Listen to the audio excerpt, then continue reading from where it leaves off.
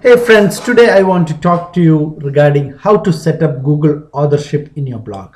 That's very easy process to set up that, and I have a blog post on that, and I will give you the link below this video as soon as I am done with this video. Okay, so let me go through the different step. The step one is to create a Google Plus profile, okay, and add a clear facial picture as your profile. Then the second step is what you have to do is you have to go to the about section and edit it and add your blog URL to the contributor section.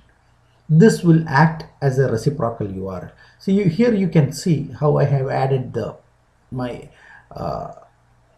contributor list to the Empower Network blog. Okay, and the third step is more easy. What you have to just do is now open the backend of your blog, edit the about section and or the bio. Okay, then you have to add your code here. Okay, and make sure you have this 21-digit number. Okay, and also remember not to omit the rel equal to the other section, and when editing your profile bio,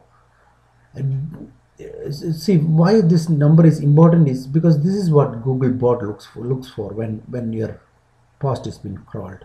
Okay, and the last step is you can test whether this is working or not, okay, by going to the structured data testing tool.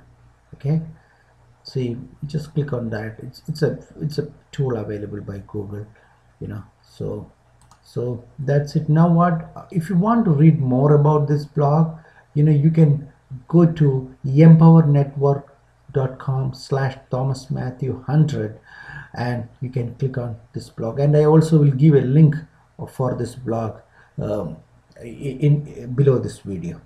And thank you very much for your time.